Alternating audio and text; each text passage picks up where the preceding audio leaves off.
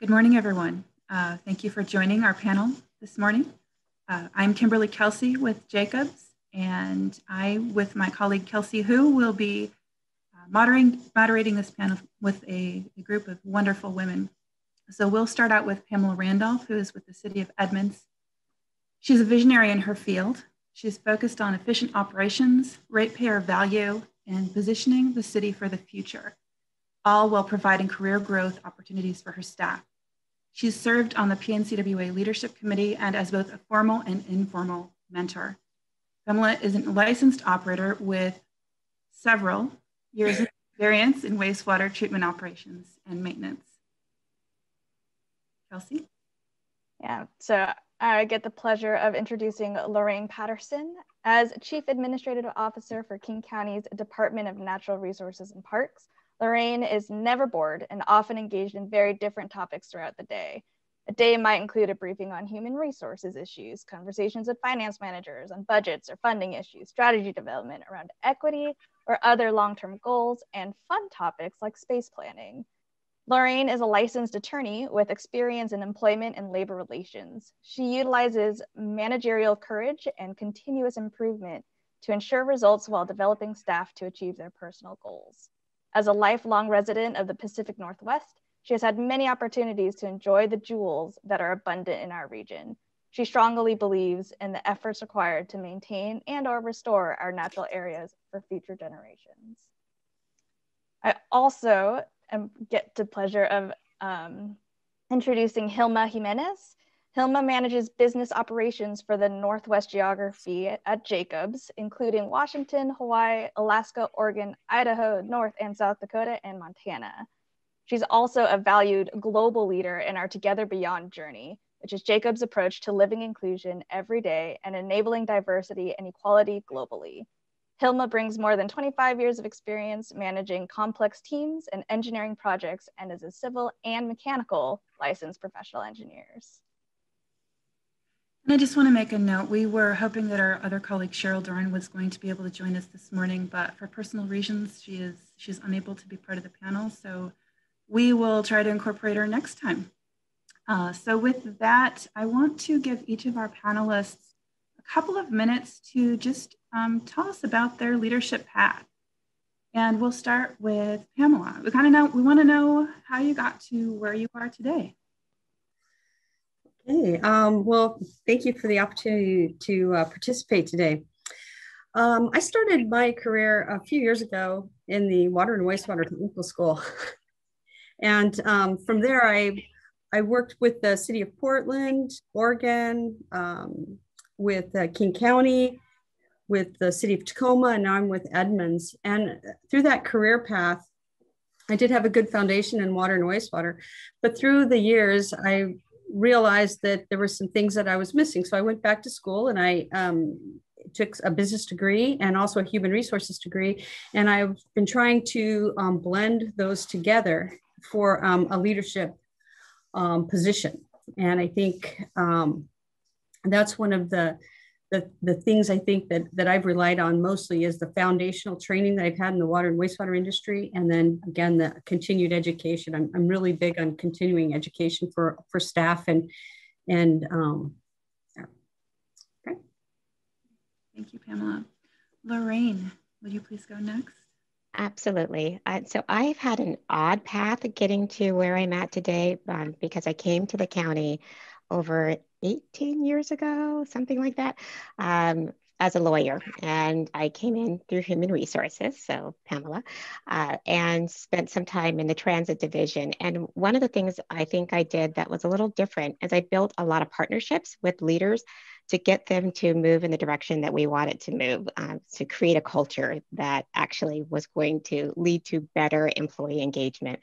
And that led to being promoted up within human resources. Finally, I was the HR manager for the Department of Transportation, and I was asked to move over to wastewater and to become their deputy director. And part of that path was really trying to influence the culture around employee relations, labor relations. We were having some challenges in that area. So putting a leader in place with an HR background was thought to be a successful way of moving the organization. And I think it worked. But I didn't have a water background. I wasn't an engineer or I hadn't worked in wastewater before. So I had a lot to learn about that industry, and I loved it. And so I was with the wastewater group, our wastewater treatment division, for 5 years, and then eventually came back to the county in this role where I continue to work with wastewater, stormwater, all kinds of our water things in the Department of Natural Resources and Parks, as their CAO, Chief Administrative Officer. But I think it's that background of actually partnering with leaders to really invest in the culture that got me to where I am today. Thank you. Hilma, will you please tell us about your career path? Well, I think I'll start off by saying this. My auntie tells me all the time that life is what happens after you've made plans. And I wish I could tell you that I had it all figured out, but I did not. I think that I started off my background, as a junior engineer working for King County. And so I worked in the public sector for a number of years. But I felt curious. I wanted to know how the sausage was really made. Having actually led teams of consultants, I wanted to become one. And so after a number of years working with the county, I decided to become a consultant. And that was such an eye-opening idea for me, experience for me, learning what it took to produce an actual job. And though I designed stuff when I was working as a junior engineer for King County, I was just so totally floored by the amount of effort it took to meet a promise. Because as consultants, that's all we do. We sell promises. I had one of my mentors said that to me all the time. All we do is sell promises. And so I realized early on that in order to meet these promises, you needed to have an understanding of really what the client needed.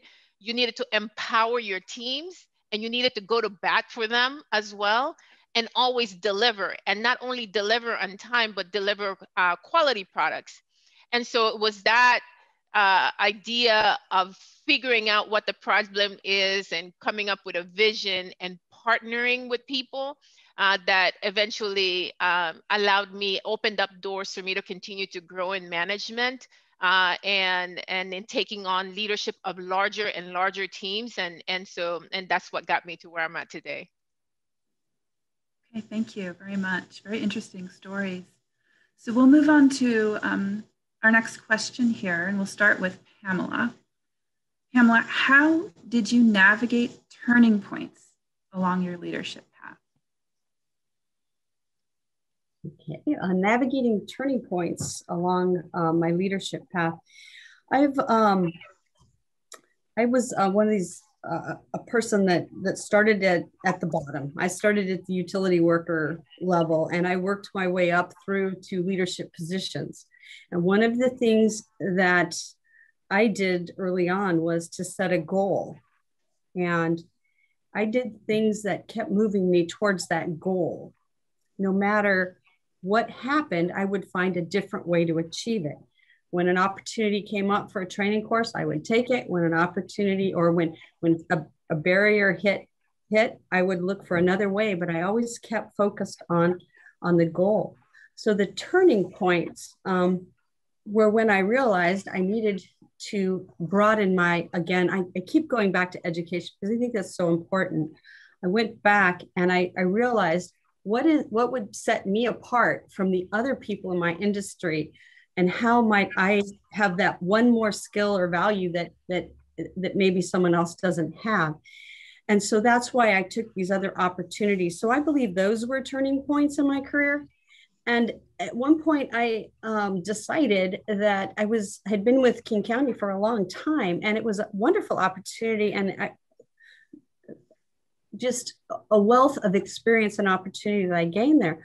But I felt like I needed to break out and go to another location to try some of these skills that I had learned. And I did that when I stepped into the Tacoma, city of Tacoma position. And then another turning point was when I had the opportunity to come to Edmonds. And Edmonds has allowed me to to be more involved in the daily decisions and the direction. And that's allowed me to really, I believe, I think, I don't know if it's the right term, but to come into my own, to be more of a visionary on how can we really achieve these environmental goals and things that I've and to experience or to practice the things that I've learned. So I think, just taking opportunities when walls hit, look for another way around, different way up the mountain, if you will. Thank you, Pamela. Hilma, same question. How did you navigate turning points along your leadership path?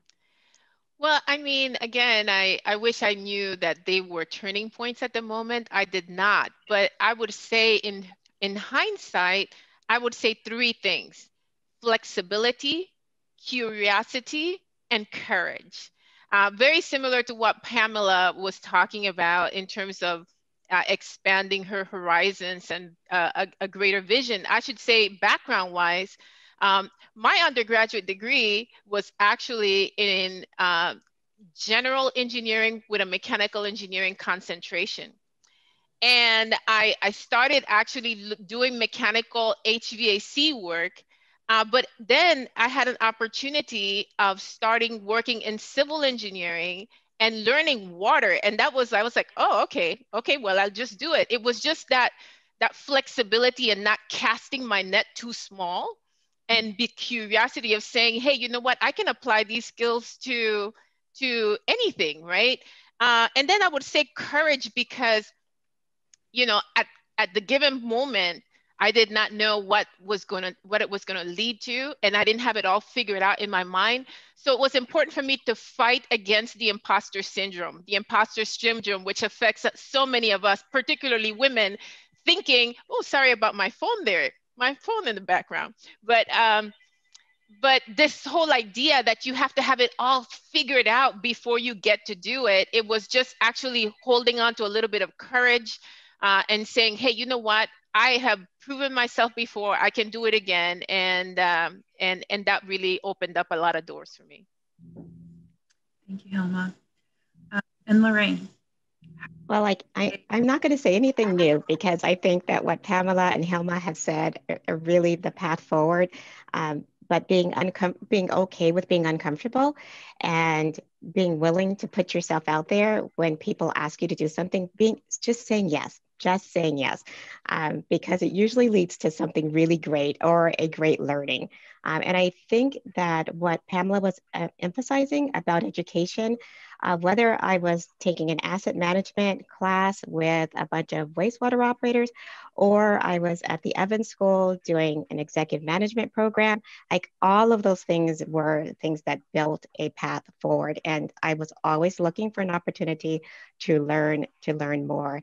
But some of the things that you'll be asked will make you uncomfortable, and you just have to push forward and just do it, because on the other side, good things will come.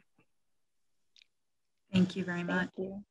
Yeah, it's really comforting to hear that you don't have to have a perfect plan forward as you start trying to think, like, what am I even doing tomorrow, let alone 5 years from now or 10 years from now. So I really appreciate all of your insights on that. So shifting gears a little bit here, what do you think it takes to be a successful woman in our industry? And Pamela, I want to pass on this one off to you first, and kind of thinking about, has that definition of success changed over time, or what are your thoughts?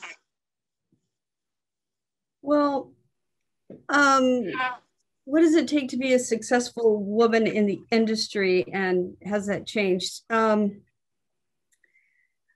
My definition of success has changed since I first started. At first, it was to be in this position or that position, and I did everything to get to the next place. And now I feel like, okay, I got where I wanted to be. So now what?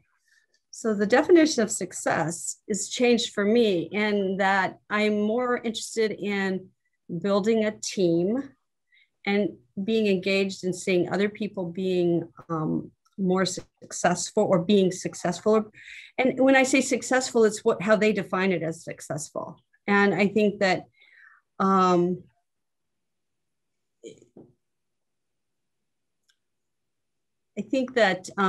that's hard sometimes. I see that people can be something, and I see something that I really think they can do this, and it might not be what they want to do. So it's really about listening to other people and building that team, and developing our city resources and utilizing those successfully. So I think that my view of success is different today than it was when I first started. And it was always to achieve a position, but now when I'm at this position, it's to achieve the things that I can focus on, or the things that I can affect. So if that, I mean, that's my answer. I get a little bit challenged with those types of questions, because every day is sort of a little different. I'm challenged today with this panel. I mean, these are wonderfully smart, brilliant women here talking. And is this successful that I'm here? I don't know. And I think it goes back to that imposter syndrome. So there you go. Thank you. That's great. That's great. And Hilma and Lorraine, if you'd like to add, go for it. Otherwise, Hilma, I'd be curious if you have any stories or anecdotes about how another woman leader might have positively impacted your progression. Wow, that is a great question. You know, I think I do. My very first job I got because of a woman, and she was a manager, a pretty high level manager at King County, and I was just graduating from college, and she said, "Hey, you know what? We got an internship that you should consider," and she opened up the doors for me. And so my career has been impacted from women from the jump start, just looking at the progression of the work that my mother and my grandmother, who started with way less than what I had, and how they impacted me, just gave me a sense of wanting to do more. I would say, but particularly coming to this whole industry as a Black Hispanic woman, that's an immigrant with an accent in a predominantly male, white male dominated field, has been a challenge. And I think to a certain extent at the beginning, I wanted to not draw attention to myself. I wanted to blend it into the walls as though I could, like if I really could. I wanted to be just like them. And I think sometimes when you find yourself in that position, you try to shun from associating with other women. But eventually, once I dropped that and decided I was going to be the best woman, not the best man I could be, but the best woman that I could be, and I started embracing the sisterhood that it is of working with other women. And boy, today I have a network of women that some I work with, some I don't work with, some are in the field and some are in the other fields, but they just bring such wisdom, and it's like my sounding board for issues. And I call them up. I still call back that same lady who gave me my first job, and I was just talking to her. I called her auntie. I said, "Auntie, I'm going through this issue," and she's like, "Well, that they wouldn't have told a man that. Consider it this way. This is what you should do. When I had this issue happen to me 30 years ago, this is what I did." And so being able to learn from their experiences is just so important. And so I come today to this conversation with, you know, an understanding of the fact that I did not get here by myself, that there are other women who propelled me to this point, and with a sense of responsibility then to do the same for the next generation. Great, thank you. I think you actually just touched on what I was just about to think about asking this next question. And actually, Pamela and Lorraine, I'm curious on your perspective on this. What are some of the barriers you see to entering and staying in this industry? Ooh.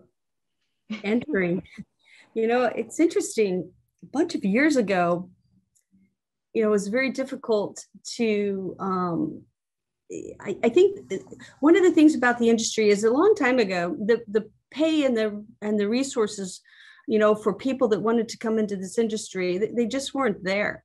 And so now we've spent a lot of years trying to make this a profession. And I'm speaking more towards the operations end of things. And so now what's happened is, and we've really pushed education, and we haven't really pushed, technical fields and things.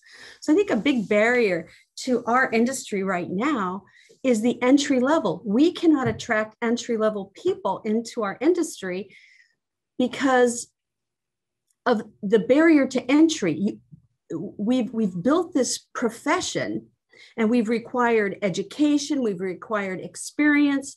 But the problem is you can't start unless you have an operator certificate. You have an entry level, you have this certain experience, but we've destroyed those in the education system. So I think we really need to get back to doing pushing technical schools and pushing entry-level positions. So for example, the city of Edmonds, we've got 16 people. I don't really have positions for entry level. I know like King County has done a lot to get entry-level people in, but that barrier is you have to have licenses and you have to have educational skills to be able to move through. And I just see that as one of our biggest challenges right now. When you open up positions and you can't get qualified applicants because of the basic skills that we need, it's a challenge. And I just see that more and more. So I think that's a barrier to the entry into the field. I think I would talk about how to retain people because like Pamela said, we've developed an operator training program so that you can have no experience and come in and gain that experience and get your license. So we are getting people off the street. But how do we keep women, people of color in the industry? And one of the challenges is that they're still working with a predominantly white male workforce. And so I have had times where women are not heard and they're not seen as valued when they have a different opinion than maybe their supervisors or operations leads might have. And so supporting them in their current positions and letting them understand that there are people who will help them is really important. And it's just really getting to them. But that is the biggest barrier right now to retaining great women that we may actually bring on board, is making sure they see themselves as valued, because there are other places they can work and they don't have to work for King County or other organizations. So to retain them, we have to show them that we really want them there and that there's a path forward for them to grow in our organization. I might like to add one thing to what you were saying there, Lorraine. It's very important that when we do finally get women attracted and diversity attracted, that we help them be successful. And I think that's where the mentoring programs really can come in. I just recall being in so many programs where my male counterparts, you could ask them who their mentor was, and it was easy to find. Oh, he's my mentor, and they would clearly define them. I'm like, well, I'm looking around, where's my mentor? Well, there wasn't one, So I think it's really important that we give that support. And even if that mentor happens to be in another organization, we need to do a better job of tagging people up and helping to find people that can help them be successful, to be that sounding board, if you will. I think that's a really good point, because right now you have to ask for a mentor, right? And instead of us just budding somebody up, knowing that they're alone out there, actually being proactive and giving them somebody that they can rely on, I think would be a better approach. Yeah. Mentoring is such an important thing. I'm a complete advocate of, if you want one, go find one and just say, hey, will you please have coffee with me? I'd like to talk with you. Thank you. So I just want to mention that we have a couple more questions here, and then we'll jump to the chat questions. So if you do have questions for our panel, please start loading up the chat. Lorraine, I'd like to direct this one to you. Okay. What is one thing in the industry you wish you would change, and how are you helping drive that change? I guess the biggest thing that I wish would change is I wish that the regular public understood how valuable our work really is for the environment. People don't know what wastewater, stormwater, the clean water efforts that are happening and all of these different locations across the country, just how valuable that work is to their own environment, to their own enjoyment of the environment. And so I think we would get a lot more young people, people changing careers, actually moving towards us if they understood what we were doing. So some of what we're trying to do to change that is to be more proactive in our communication so that people really start to link up, like that really great stream that you like wading through. It's that way because of work that's happening upstream or downstream. So wherever we happen to be positioned, it's to make it fun, to make it enjoyable, to see themselves in the work that we're doing.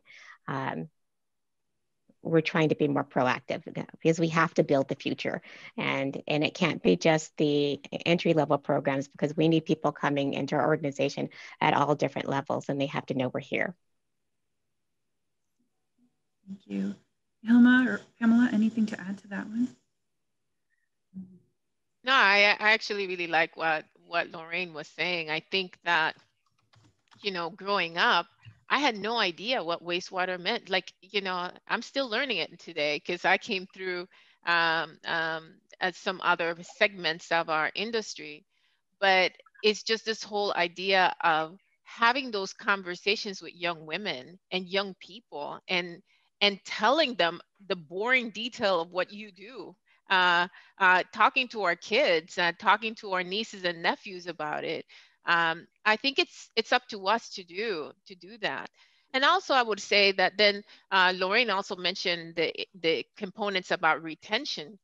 And one of the things we've learned as a company, Jacobs, and particularly on our journey of what we call Together Beyond within Jacobs of inclusion of diversity, we've learned that innovation comes through diversity, right? We want to have everybody's voices there, but not just allowed to speak, but welcome to speak. That's a different thing altogether, for people to feel like they can actually raise their hand and their voice is not only going to be recognized, but acknowledged and want to have your opinions. It's so important for the retention component. What we've seen in our industry is that a lot of women are opting out, even after having gotten degrees and the education. You know, they come into the workforce, they work for a few years, they start off their families, and then they opt out of coming back, right? We want to make sure that that's not the case, that they feel they belong, that their seat is an important seat within our industry. And because we rely on the voices of the many different people, women, men, all ethnicities, genders, in order to bring about that component of innovation. And the reason inclusion is so important is because when people don't feel included, they're spending their time trying to fit in. That's where their energy is going towards. And what we're trying to do at Jacobs is make sure we're harnessing that energy to innovation and not into fitting into a group. Fantastic. Thank you. And perfect timing, actually. It's hard to talk about or be in this virtual panel situation and not have a question about COVID and how do we stay connected in this kind of digital world. And I think the other part of, as we're continuing to learn and operate in this way, how can we not only survive, but actually thrive through big changes, be resilient? So Hilma or Lorraine or Pamela, any of you can take a crack at that one. I'm happy to kick us off. We made the decision as a department that we will never go back to offices in downtown Seattle. So 860 employees who are currently remote working will continue doing that after the pandemic ends, which is really it's a big change, because most people are thinking that they'll go back at least part-time, but none of our employees will will go back. So that's a big change that was started because of COVID. But what we're trying to do to keep connections, and we did a little bit of this summer, despite the pandemic, and I hopefully will do more in the upcoming summer, is really pushing our parks and that people can meet differently. So instead of what you would have done in a downtown office in Seattle, that you meet with your coworkers and socially distance and you're together in a park, you're together outside. We're also hoping that by not centering people in downtown Seattle, that they actually connect more with our employees who are out in the field. So if you need to have a meeting at a plant, that meeting happens at a plant and you don't ask plant people to come downtown for a meeting. You go to where the work is actually delivered. And we're hoping that that will actually build more community, because now everything is not this central downtown, and it's the downtown people versus the people working in the field. We're all in the field together. So it's an experiment, and we will see how it goes. And it's a huge change, and it's a big culture change that we are working our way through. I think for us, we're a smaller organization, and we don't really have the luxury that some departments do for working from home. Most of our people have to be on site. So we have done some unique things, changing schedules, giving a little bit more flexibility. We've spread our teams out a little bit more. And that has allowed for the people who typically work by themselves to actually have someone else available or close to them. I make a point to call people on the weekends, on their off shifts, the swings and the weekend workers, just to connect with them, to make sure that they're tied into what's going on. And we do have periodic meetings. We've done the Zoom meetings so that everybody can work together. This week is actually one of our first training sessions that we're going to be doing all together. So we're going to see how that works. Certainly, we're distanced and we're following all of our COVID guidelines, but it has been difficult. Touching base with our partners, treatment plant partners.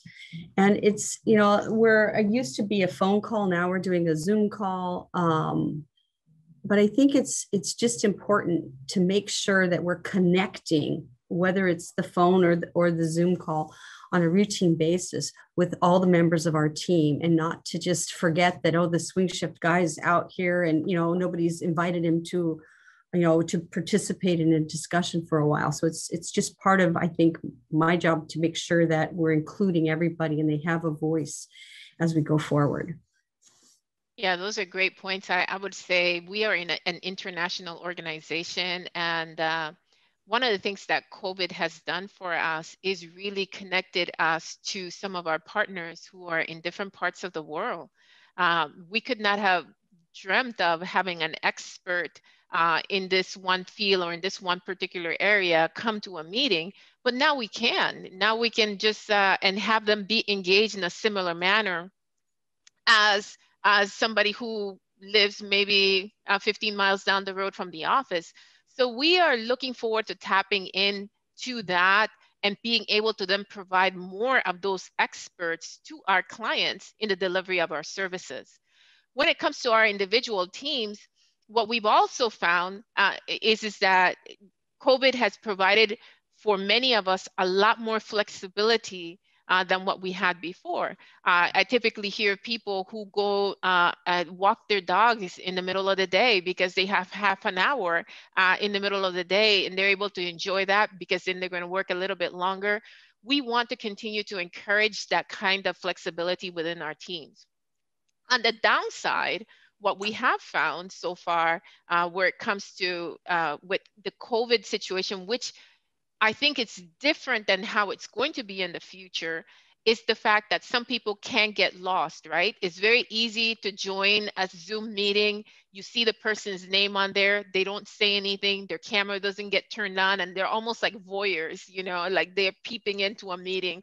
But they're not participating. So we have been intentionally conducting different things. We've enacted different programs, but one in particular, we're calling them engagement interviews, where we're asking all people leaders to contact all of their staff on a regular basis and having these conversations about where they are regarding their positive mental health. Because why aren't we hearing from you? We want to make sure that we are being our brother's keepers where it comes to how they're feeling emotionally.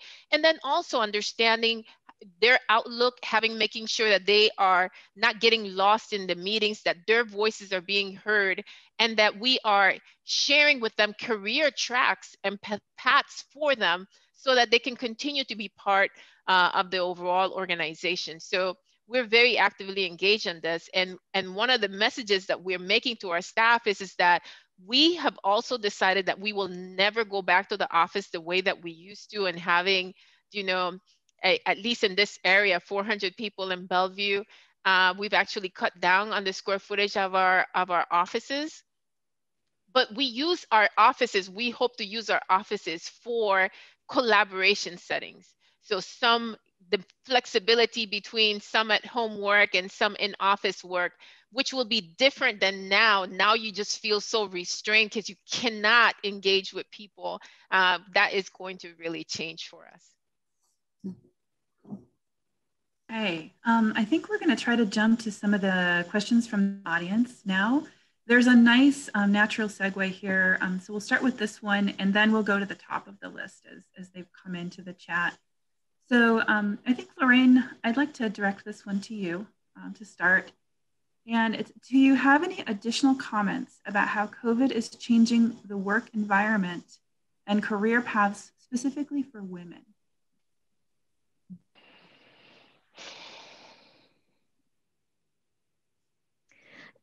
So I think my comment would be that it may be more difficult, right? Because if you're not, for example, in my situation, with all of us not being in the office, it's a lot harder to be seen. And so we have to be more intentional about connecting people, about senior leaders being able to see people within our organization and getting people out. And not all leaders are great at that. And so what we've done is we've charged our human resources group to actually pay attention to what's really happening with our leaders, because we have a feeling of who performs well in this area with employee engagement and who doesn't. And we do these surveys every year where employees can tell us how things are going. So it's up to us to keep our eyes on that and to really lift people up. It's also important that women and others not hide, right? You speak up for yourself, stand up. I saw something pop up about like, what would you tell your younger self, which you'll probably get to, sorry. But it would be like, you have to stand up for yourself and don't be afraid of the limelight, right? Like, be seen and don't give all of your good ideas to somebody else to move them forward. You have to make yourself uncomfortable. And that I think is a theme, and will become even more important when some of us are working from home and others may be in a hybrid situation. Thank you. Anyone else have additional comments on that one? Yeah, I think what we've seen is that it's been, particularly in the early days of the pandemic, we saw that they're giving their caregiving nature. A lot of women within our industry and within our company were affected, right? Because now not only were they mom, but they were a teacher and they were playmate, and so it has been a challenge for some of the women. Hopefully, again, as a company, we provided some resources to help parents during the pandemic that we hope quite a few of them are availing themselves of. But I would say it's just holding on to that hope that schools hopefully will be reopened soon, and it will allow then the flexibility, and we'll be able to have a really better understanding of what this next segment of what the world is going to look like. It's not going to be the way it is now. And I would say what we are hoping then is that people are really relying on their connections and to say, I don't feel okay. That whole concept of vulnerability is one that we shy away from, particularly as women, because we don't want to be seen as emotional or whatever. One thing I've learned over the years is that men are more emotional than women. Like, I've really learned that. So don't be afraid of sharing your feelings with trusted partners about how you're doing, and seeking that support and raising your hand and saying, I'm not okay, is going to be really important for us moving forward.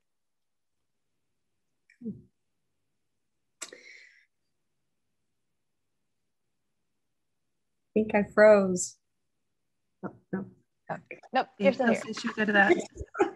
Sorry. Yeah, no, you're good. And I don't really have anything to add.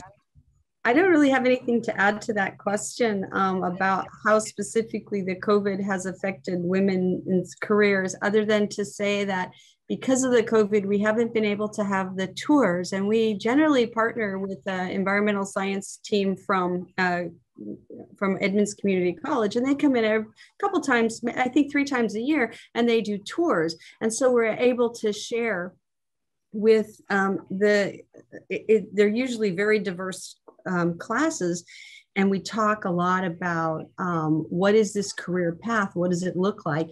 We haven't been able to do that, so I'm really worried that we haven't been able to attract some people because of this. So I'm really hoping that we'll be able to get back to that, so we're able to share with people entering the workforce and taking those entry-level environmental science courses what is really available in our industry. Great, thank you. So going back up to the top, as we have a couple minutes left here, as Lorraine was pointing out, what could you tell your younger you if you were just starting out in the current environment? And I think actually related to that as well, are there any career rules that you were taught that turned out to not be true?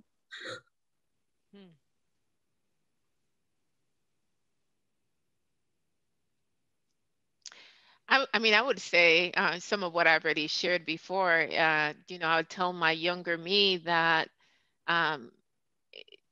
just be interested in learning. Do wherever you are, in whatever situation you're in, try to be a sponge and suck it all in. Don't confine yourself to rules and saying, I don't do this and I don't do that. That's beyond my pay grade. I'll share this story. This will be a fun one for you. Early on in my career, within the first 2 years, I was transitioned from one job into another one because there were some layoffs at King County. And when I got to the new role, and it was another engineering team, the manager said to me, oh, here's all this filing I want you to do. And he gave me this huge stack of files that he wanted me to file. And he said, yes, please do this filing because the engineers don't like doing the filing. And I was like, oh my goodness, I'm an engineer. But I took it in stride. I took it in stride. So actually what I did is I actually created a big spreadsheet. I actually cross-referenced a whole bunch of stuff. And I did the very best filing job I possibly could. Then I went and I spoke to his boss and I said, hey, I just want you to know that I'm doing this filing work, but this is what I have done, because I assume that if you ask me, an engineer, to do some filing, that you really were looking for something beyond what somebody else could do for you. And so I just took it in stride. I went to lunch, I came back, all the files were gone from my desk. I mean, so it was a way of handling the situation without not saying no. And again, just showing up and giving your best self, whatever the circumstances. So I'll add that to my resume, filing. That's a good one. So what would we tell our younger self? I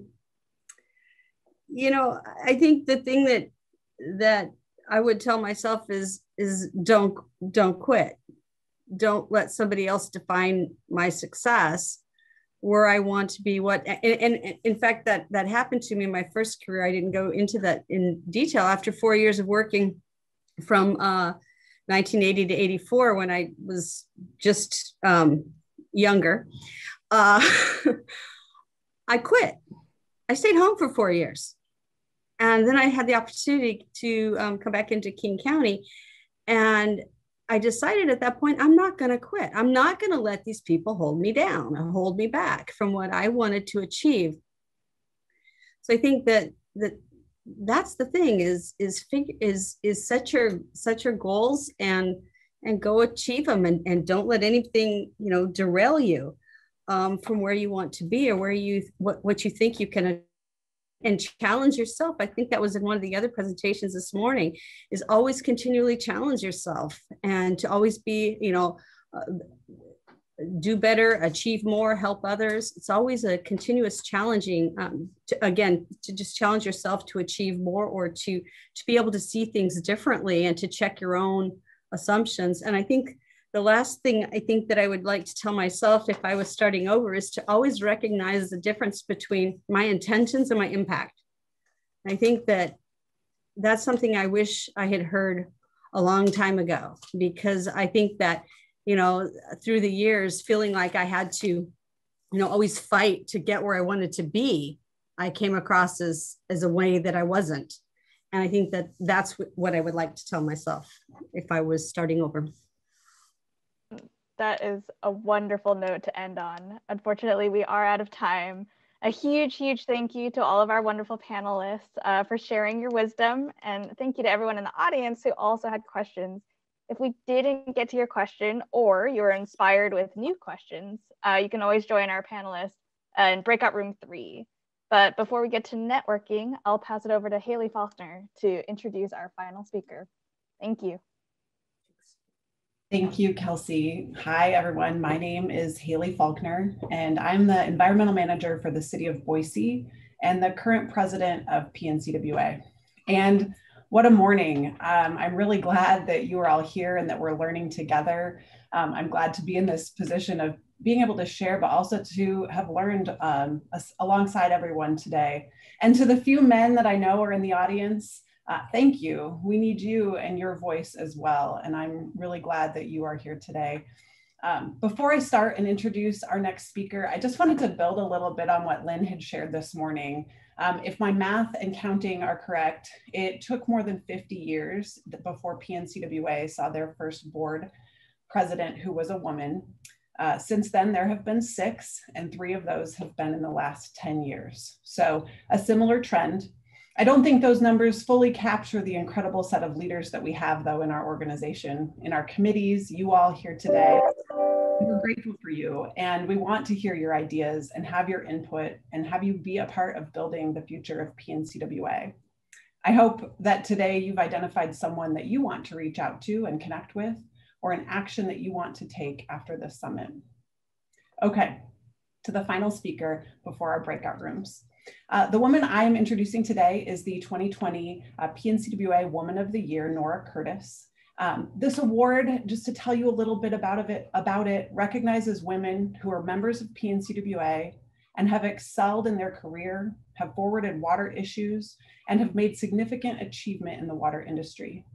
The essence of this award is to discover and reward exceptional women for their leadership, mentoring skills, and ideas that stand out from their colleagues. And Nora, who is the Utility Operations and Services Managing Director for Clean Water Services, her nomination stood out for these things, for her leadership and how she serves as a role model for her teams and her support for women in the industry. And a couple notes I pulled out from her nomination are that her constructive leadership style creates authentic dialogue and common purpose in groups with divergent interests. And if that isn't something we could all really strive to be like. And also, she's a strong advocate for hiring and promoting women in her organization and for proactively working with the community. And so with those notes, it's my pleasure to introduce Nora Curtis, the 2020 PNCWA Woman of the Year. Nora. Thank you, Haley, for that lovely and really generous introduction. It's my honor and privilege to be in the company of so many wonderful women of water today. I was honored to be considered for the PNCWA 2020 Women of the Year Award, along with many other talented nominees, and then to join the previous recipients, Nikki, Shannon, and Nan, some of the best in our industry. Although the Woman of the Year Award is an individual honor, we all know that receiving an individual award is the result of having a strong personal and professional network of leaders and colleagues and friends and family that support you. And to all of those people, I'm really grateful. As I wind down this part of my career, I actually have just a little over 6 weeks left. I'm pleased to have the opportunity to share some thoughts with you about leadership and diversity in the water sector, and humbly offer some lessons that I've learned. Looking back over 38 years in this field, I've been very lucky. A dear friend and colleague of mine says that she and I are accidental engineers. And that was certainly true for me. I was the first in my family to go to college, and I went into college literally not even knowing there was such a thing as an engineer, other than the kind that wore striped caps and drove trains. I became a civil engineer because after changing my major 3 times in my freshman year, it was the only engineering program where I could luckily fit in all of the required courses and still finish in 4 years. So lesson 1, never let yourself feel boxed in. There is power in identifying your options and then making choices. After beginning my career in the private sector, working for a multidiscipline architectural and engineering firm, I had the opportunity to work on several types of civil projects, everything from roadways to treatment plants. And I found I really liked the water-related ones. And when I exercised my option to move back to California rather than stay misplaced in Wisconsin, I was lucky enough to discover joy in working in public sector service on water supply projects and rehabilitation. You know, the invite for today's summit references the presenter's passion for water. I've never really thought about having a passion for water, but I've always had a relationship with water, a give and take, a symbiosis. I grew up on the peninsula between the mighty Pacific Ocean and the San Francisco Bay, delighting in the awesome power of one and the safe harbor of the other. My cousins lived in Santa Cruz, just a few steps from the sea cliff, and my uncle would take us down to the tide pools, and I was amazed at the power of these little puddles to simultaneously support such a complexity of life and then be pounded by massive waves. When my husband and I began rock climbing in Yosemite, I remember hiking up a steep riverbed in the backcountry during the heat of summer. There wasn't a drop of water or a speck of silt in that channel because the granite bed had been polished smooth over eons of fierce winter and spring flows. And 25 years ago this week, I remember the floods of 1996 here in the Northwest. Although the devastation of that water event was tragic, people came together to help protect, rescue, and support their neighbors and communities. So lesson 2, women and water, life-giving, powerful, awe-inspiring, unifying. Over 38 years, I've been lucky to work with and for many talented colleagues.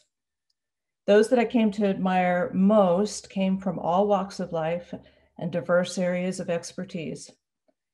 These were wise and fair elected officials, engaged community members, thoughtful and caring managers, skilled engineers, gruff contractors, and incredible line workers and technicians with more years of real life work experience and skill than I would ever hope to have. Women and men, people who were generous with their time and talent, who never asked why I didn't know this or that, and who allowed me to be curious and never stop learning. Lesson 3, it's almost always true that there are no dumb questions. In whatever role they held, whether formally recognized or not, they were leaders who led with integrity and compassion. Together, we created powerful, inclusive teams and accomplished great things. I have a sign in my office that reads, "Work hard and be nice." It's been a good credo, and I alternately use it as a memo to self and as a suggestion to other people. My role models taught me that being nice, staying humble, and practicing humility do not make a leader weak. Recognizing that you're not the smartest, most knowledgeable, best suited person for each and every task leads to being willing to ask for help, advice, and input from all corners. And when you do that with a truly nice, open heart and mind, it demonstrates an understanding of every person's value to the hard work that you're doing and the power that is generated through inclusivity. Lesson 4. As women of water, wow, we are a powerful force for needed change. We are also one mighty component of a larger people of water. And it is in that people of water, equally represented, where there is true power. Power to protect our precious natural resources, power to inspire the next generation of leaders, power to work together to overcome technical and societal obstacles, power to lead our communities to a better and brighter future with clean water for all. I really want to thank you for sharing this day with me and with your other colleagues. I wish you all a happy and healthy 2021 and continued success in this incredible field. Thank you. Thank you, Nora. And at the risk of letting the opportunity pass, that really was powerful. And congratulations on your upcoming retirement. And thank you all for joining us today. These summits certainly would not be a success without your engagement and support. And I hope that you can carry the joy and energy and connection from today with you for a while. A huge thank you again to our gold sponsors, Brown & Caldwell, Carollo, Jacobs, West Yost, Leeway Engineering Services, Sladen, HDR, Tetra Tech, and Kennedy Jenks. The silver sponsors for today's summits were Parametrics, Murray Smith, Stantec, Aqua Efficiency, and Vaughn Company. And I echo Lynn's sentiment from earlier that that really is an amazing list. Now we have a great opportunity for you to connect again with our speakers. So please join us for a continued Q&A and conversation. There are 3 different Zoom rooms, one with Stephanie Smith, one with Nikki Pozos and Jesse Marin, and one with our panelists, Lorraine Patterson, Pamela Randolph, and Hilma Jimenez. The Zoom links should be in the chat. You can click on the one that you want to go to and it'll bring you to those Q&A. Thank you, everyone. Have a great day.